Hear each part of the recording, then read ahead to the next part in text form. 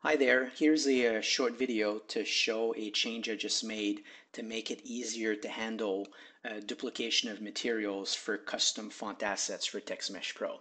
Now, why would you care to do that? Well, it's pretty simple. Let's say you have this text object here and you wanted to make a copy of it that would have like a different treatment on it, a different texture, or maybe you just want this copy to become a shadow. Right now I'm using the vertex lit shader or distance field shader for TextMesh Pro, and since it's vertex lit, it doesn't cast shadows.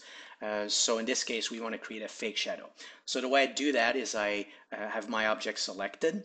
I hit Control D to create a duplicate. Drag the duplicate here. That's just to allow us to see it more easily.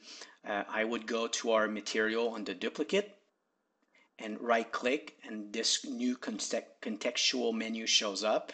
It says duplicate material. I click duplicate. We get a duplicate of the material. It's automatically assigned, and that's it. So now we talked about a shadow, so I'll go here, change the face color of the object to black, make it semi-transparent, make the border go away, increase softness so we can make it soft like a shadow, drag it back over here and sort of manually add an offset. And there we go.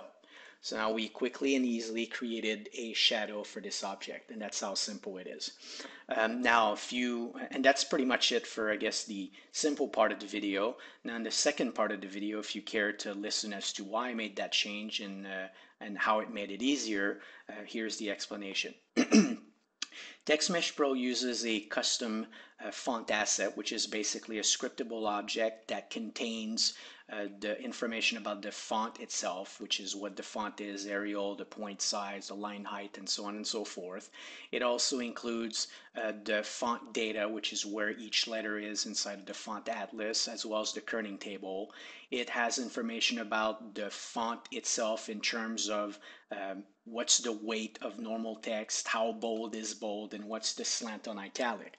But in addition, this main scriptable asset has two other assets, sub-assets attached to them. One of them is the font atlas, and the other one is the material that is referencing this font atlas. Now, I added those as sub-assets because I didn't want for every single font to end up having three files, which is the scriptable object, the texture, and the material, because as you added more fonts, you'd end up with more and more files, and managing those was getting kind of messy. Now, what I wanted to do is treated the same way that Unity treats their fonts, which is if we look at Arial here, this is a font object in Unity. It's a scriptable object. You can open this little fold out here, and then you can see the sub-assets, which are the material and the font texture. Well, I reported it to Unity. I believe it's a bug, and they said they were able to duplicate it. But it turns out that if you take a scriptable object and you attach, or as a sub-asset or sub-object, a material and a texture, instead of doing this little fold out like we got here with a scriptable object, we ended up with another new object that's an empty object to which the scriptable object was parented, as well as the texture and the material. So they've acknowledged that they can reproduce it. Now, they haven't said if they're going to fix it, if they consider it a bug or not. It's kind of goofy that it acts that way, but oh well.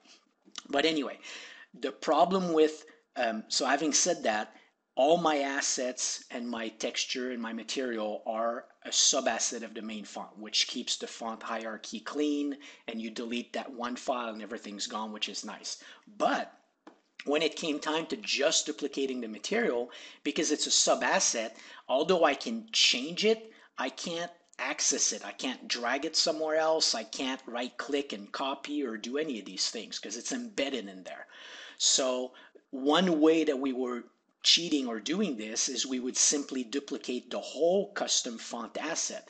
Now the problem by doing that is you end up with a duplicate of the texture, a duplicate of the material, and a duplicate of all the font data, which, it's a lot of waste, for no reason.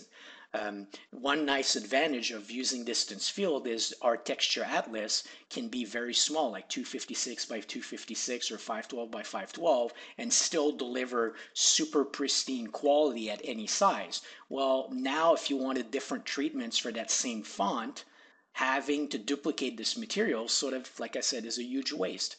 So now the new trick is you can simply get a duplicate of the material. You can name it, like in this case, I'll call it shadow.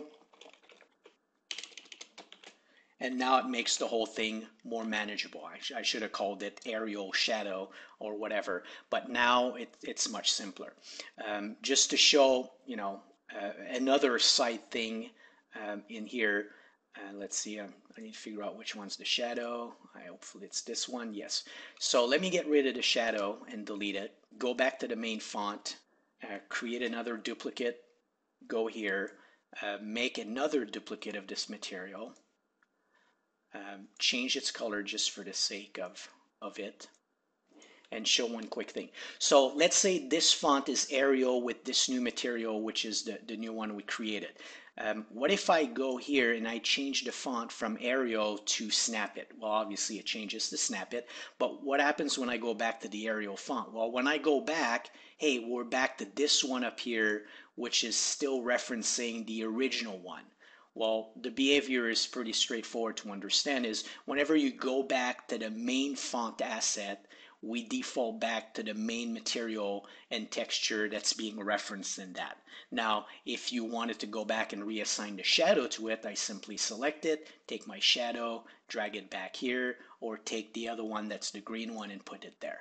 So that's the only thing to keep in mind. Whenever you switch back and forth from font to font, it defaults back to what the default material was in that font. Anyway, so I hope you enjoyed the video and everything made sense. If you have any questions or comments, please feel free to post. Thanks for watching again. Bye-bye.